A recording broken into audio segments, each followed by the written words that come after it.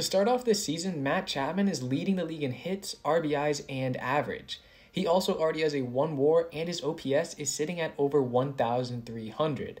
So it's safe to say he has solidified himself as the permanent cleanup hitter behind Vlad. These figures are a much different Chapman than what we have seen from the last few years. Of course, we saw flashes of his excellence last year with his torrid July, but for most of the year, it was the stats he produced in April that we became accustomed to. It's still early, but it truly feels like 2018 and 19 Chapman is finally back.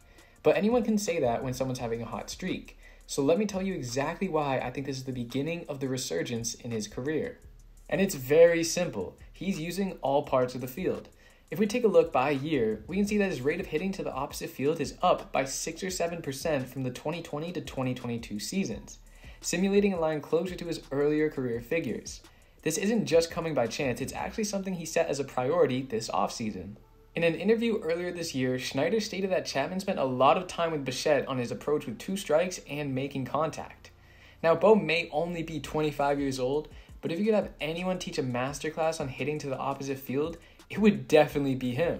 This has led to a spray chart from Chapman that is 11 balls to the left of second base and 8 to the right, a spread that is much unlike his past 3 seasons. If you take a closer look, you can actually see that Chapman had 0 opposite field home runs last season, and this year he's already beaten that figure with his grand slam the other day. Another reason to believe that Chapman is back is because that homer wasn't his first hit to deep right center, meaning if he continues to hit to that part of the field, then he's a prime candidate to take advantage of the new short porch in right at the Rogers Center. That could be a catalyst to bring him back to his days of hitting 35+ home runs. This is all great news for the Jays, who are on their quest to win their first World Series title since 1993. But as Chapman continues this historic run, it will only make it harder and harder to retain him.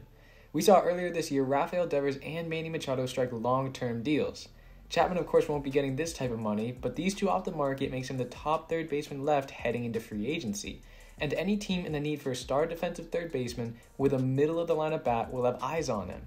Chapman will be 31 at the end of next season, and if he can bounce back to anything close to his 2018 and 19 self, then I do not see any reason a team would not give him a deal worth 5 to 7 years and around $125+ million.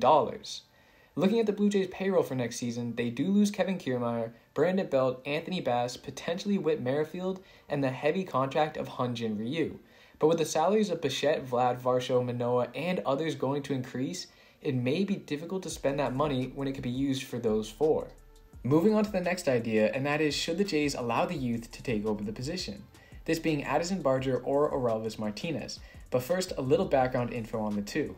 Martinez, the club's number 4 prospect, has made his bread and butter from his raw power, hitting 28 home runs in 2021 and 30 home runs in 2022, showing signs that he can surely bring the same level of power as Chapman.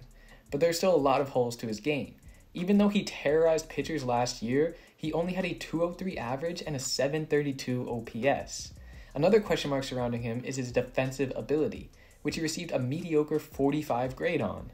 And he's only 21 years old, so it's safe to say he still needs more time to develop in the minor leagues, and 2024 may be too early for him to take over everyday duties at third base in the major leagues. Moving on to Barger, he's the club's number 6 prospect, and over the past few years, we've seen him blossom into one of the biggest names in the Jays farm. He also turned a lot of heads this spring training, where he produced some clutch hits and showed his ability to make quality contact with a 294 average.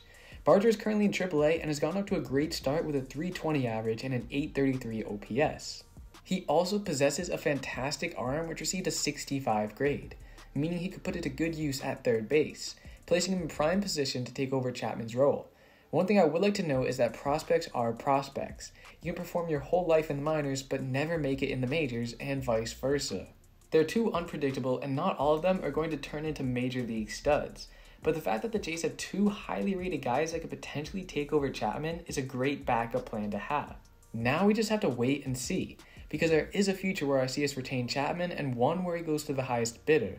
So I'm going to enjoy the time I know we have with him, and if it is his final season with the Jays, let's hope he can finish his tenure off with a bang and a World Series ring. Let me know what you guys think the Jays should do with Chapman. Should they extend him or let the prospects take over third base next year? I hope you guys enjoyed the video, and of course, if you are a Blue Jays fan, make sure to subscribe. We're on the road to 1,000 subscribers, and we are so close. Not to mention, I'll be uploading all season long, and you will surely not want to miss out. Thank you guys for all the support, and I'll see you in the next video.